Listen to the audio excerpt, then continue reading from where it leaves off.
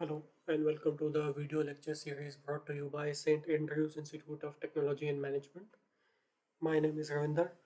I am an assistant professor with ETC department and we are discussing the subject called Object Technologies and Programming.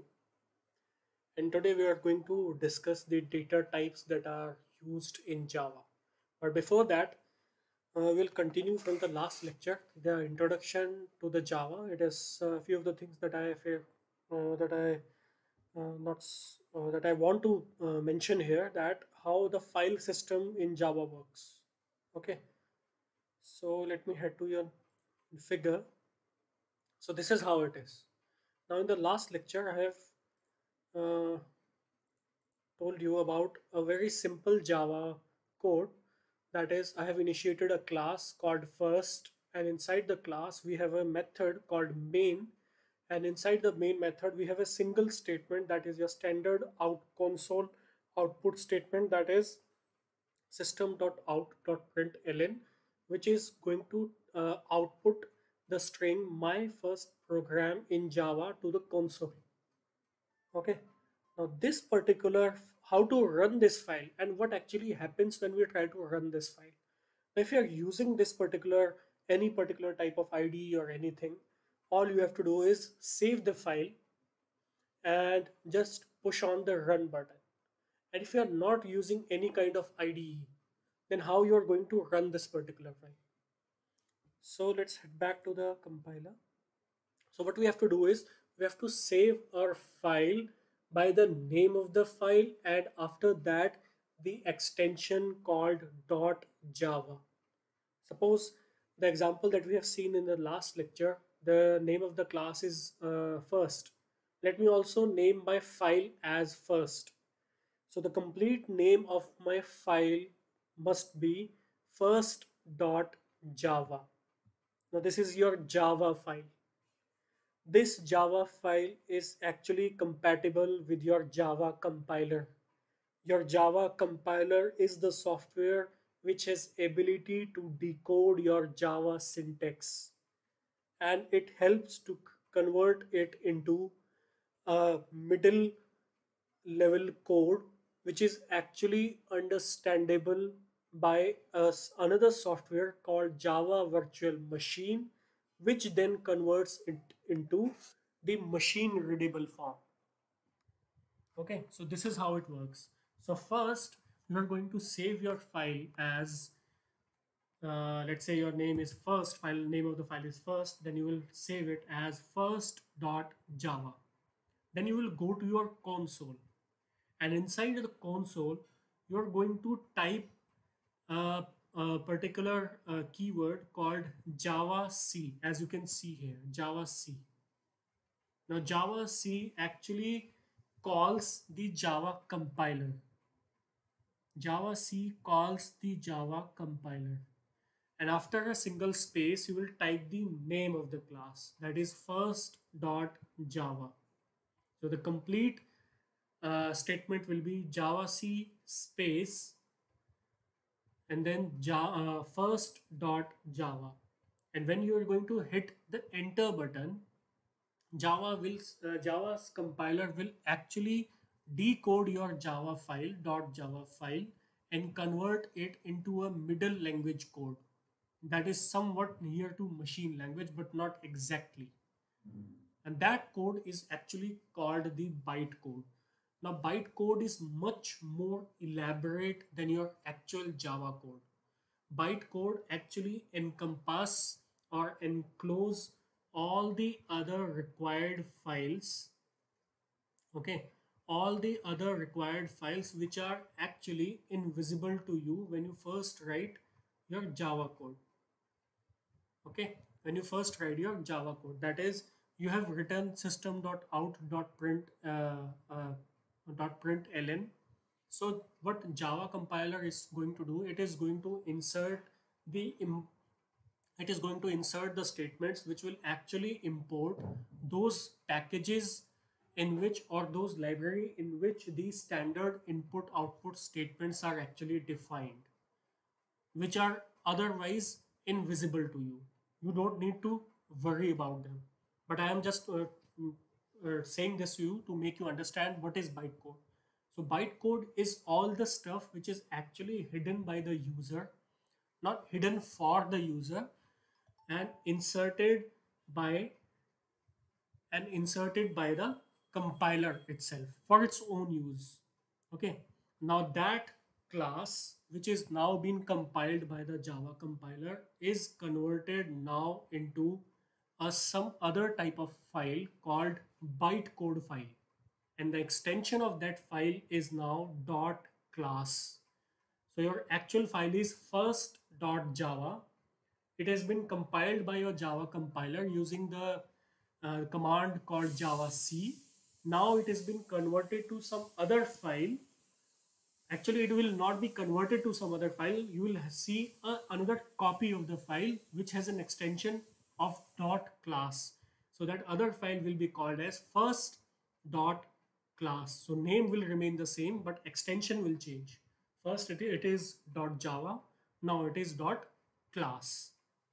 So bytecode you can look out, and it will be created in the same folder, same address at which your original Java file is. So along with your Java first.java file, you will see another file called first.class. Now this is your bytecode class. Now this bytecode class is understandable by the Java virtual machine, that is JVM.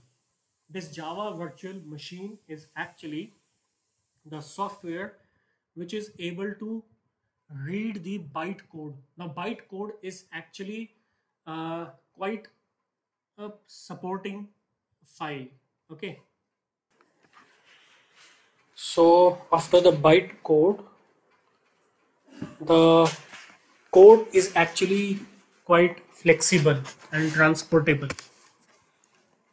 Why I'm calling it transportable or flexible? Because this is the main property of Java that makes it so powerful, that bytecode is actually can be run on any machine which is enabled with JVM. Okay, so you don't need any specialized software to run this kind of, and mostly browsers are enabled with JVM. So you don't need to do anything extra to run any bytecode class. So all you have to do is just compile your application, your Java class, and it will be converted to your bytecode, and that bytecode could be sent over with your HTTP request, and that could be run as an API in any of the browser. So that is why Java is so browser friendly. It is mainly used for internet development. So let's get back to the data types. Now, data types in Java. The first type of data types in Java is the integers. Now this group actually includes byte, short, int, and long. Now these are used for whole values which are side numbers. Now byte, short, int, and long doesn't include any decimal parts.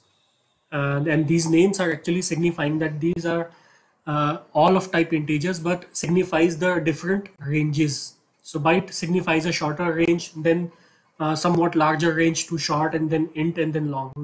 In a moment we'll see what are those ranges. So let's go to the integer ranges first. All the four integer data types by the byte, short, int, and long are actually signed. That is, they are both positive and negative. Sorry. Java does not support any unsigned integers. The byte be the smallest integer. This is actually a 8-bit type with a range from -128 to +127. So as you can see there, if you want to assign your variable as of type byte, or you want your data of type byte, you have to keep that thing in mind, that the only allowed range that your particular data type can handle is from -128 to 127. Okay. Next is your short. Now short is your 16 sign bit type integer, which has a range from 32,768 to -32,768 to +32,767. Okay.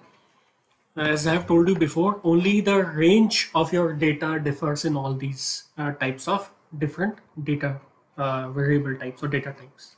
Next is your int. This is the most widely used integer variable, that is int. Its range is quite large, that is -21474836482, 21474836447. It is a 32-bit data type. So as you can see, I am telling you that the byte is a 8-bit data type, the short is 16-bit data type, the int is 32-bit data type. So all these things signifies the amount of memory that a variable which is of type int, short, or byte would be assigned with. So if you have declared a variable of type byte, your compiler will actually assign a memory of equal to 1 byte for it, that is 8-bit. If you have declared a variable of type short, the compiler will assign the memory of equal to 2 bytes, that is 16-bit. And if it is of int, then 4 bytes will be assigned for that particular variable. Long is even larger with a larger range, but the total the memory that is being assigned is 64-bit, that is around 8 bytes. So as the memory assigned to it increases in size, as will be the range. Now next type of data is floating point type. The floating point data type actually includes your float and double. These two only sorry, differ in the ranges only. So let's see what are their ranges.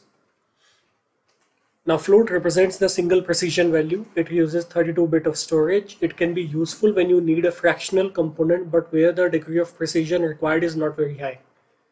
A float variable is declared with float keyword, and the example is stated as the float max and min. So max and min are the variables which are declared as float. The double precision is denoted by the keyword double. It uses 64 bits to store a value. All transcendental mathematical functions like sine, cos, square root, etc. returns double values. So must keep that thing in mind, that using those math functions actually returns you the double values. So the double precision is actually faster than single precision on some modern processor today. So that is why it is advisable to use double more than float. Next data type is your characters. Now character is a single alphabet. Remember that the character in Java is different than C++ when the character is an integer which occupies 8 bits. In Java, Unicode is used to represent the character. The Unicode defines a fully international character set that can be represented, that can represent all the characters found in all human languages. Therefore, the character data type requires 16 bits. The range of character is from 0 to 65536. Okay, there are no negative character data types. Even though character is not treated as integer, you can add characters and increment the value of character variables. We will see an example of that in the examples when we are going to deal with the strings. Okay. Last but not the least is the Boolean data type. The Boolean data type has only two values, that is true or false. I think you people are more than familiar with the Boolean data types. If any conditional results in results as successful, then it has been termed as true. Or if any conditional statement result is false, it is termed as false. Now next is your variable declaration. We have talked about the data types, but how to declare a variable of such a type. The variable is a basic unit of storage in a Java code. All variables must be declared before they are used. Now general form of declaring a variable is you must first devise or identify what is the type of the variable that you want. That is, what type of data that particular variable is going to hold. Now Java is very hard scripting, hardly coded language, hardly written language, or strictly written language, I would say. Okay, that means you cannot get away by writing or identifying your variable as of a particular type and then assigning a value of different type. So that is not permissible in your Java. So what you have to do is you have to identify the type of the data which is going to be stored in your variable. So suppose int a is actually signifying that we are going to assign or we are going to declare a variable which has been named as a and which is going to hold the data which is of type integer.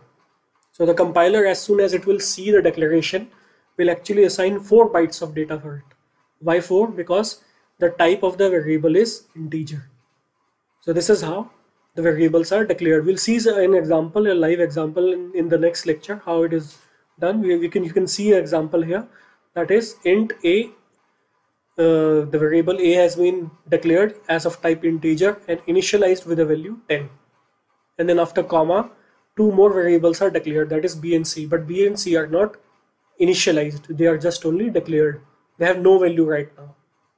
Okay, so I think we are more than comfortable now with the declaration of the variables and type of data which are allowed in Java. In the next lecture, we're going to see a live implementation of all the details that we have covered up to now.